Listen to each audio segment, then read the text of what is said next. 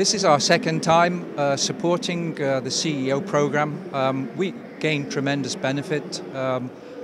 Our footprint in South Africa and Africa in general is fairly small, and being part of the CE program allows us to project a bigger footprint than our small presence provides. We have a range of technologies that's applicable to supporting the existing thermal power assets in Africa, mainly cleaning up on the environmental side.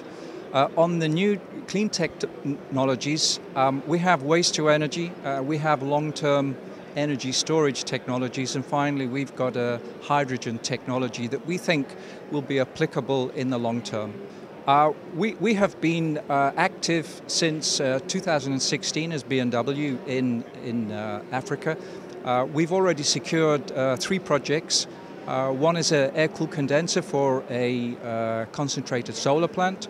The second one is to reduce the NOx emissions from a major oil refinery in South Africa, and recently we've been awarded a contract to reduce emissions from one of Eskom's power stations. Africa is a clean piece of paper with regard to clean technologies.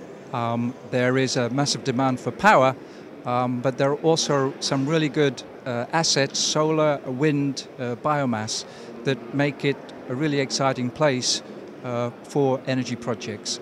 We're really excited about the next 3 days, and we're very happy to be here.